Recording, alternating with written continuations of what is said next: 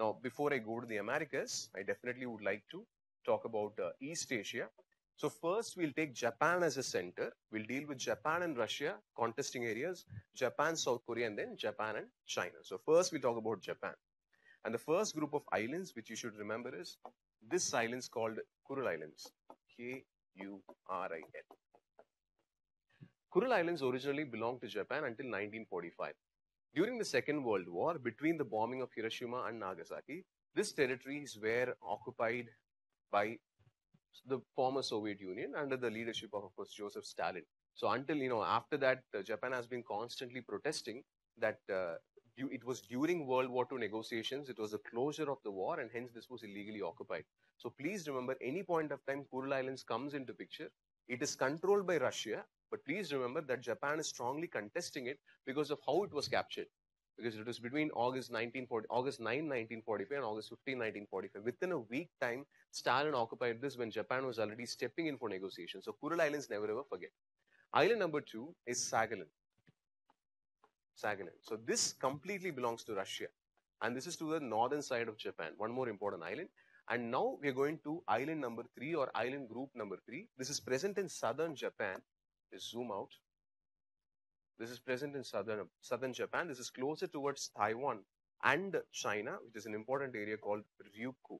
Number 3, Ryukyu. The reason this is again in news is because of its proximity to Taiwan. There is a lot of bad blood going on between China and Taiwan, and these are the next islands of Japan, which is close by. And there is an important island of Japan in this archipelago group. It is called as Okinawa. O-K-I-N-A-W-A. So Okinawa. So that is the next important place. So to recollect, we had Kuril Islands in the north.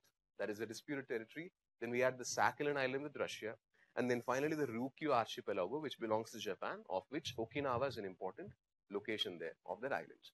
Now for the last 2 places in this part of East Asia, which is contested, that is, we have a group of small rocks called Liangkat rocks, right here, Liangkat.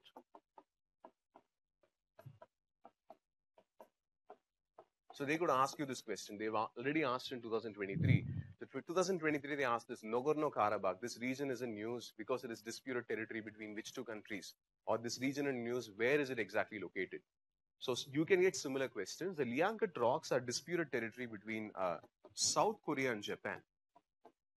South Korea and Japan. That is, even though it is controlled by South Korea today, Japan strongly says, no, it belongs to us. We have the right authority over that. So it's one more disputed territory. And then finally, we have one more group of islands, and this is between Japan and China. The name of the islands is Senkaku. Senkaku Island. So this is between Japan and China. So here the condition is reverse. In this case, Japan controls the group of islands, but China says, no, this belongs to our territory. So this is one more group. So if by any chance you get questions on disputed territories, especially in East Asia, please remember Liangkat rocks and Senkaku Islands. Now, the reason I mention these is most students would naturally concentrate in Southeast China Sea, where you will definitely talk about Paracel Islands and then your Spratly Islands. Apart from these 2 groups, please make sure you also focus on the last East Asia ones.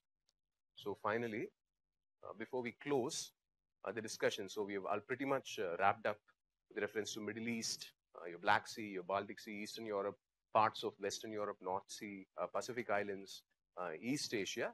Now we are going to close the discussion with the Americas and some important islands.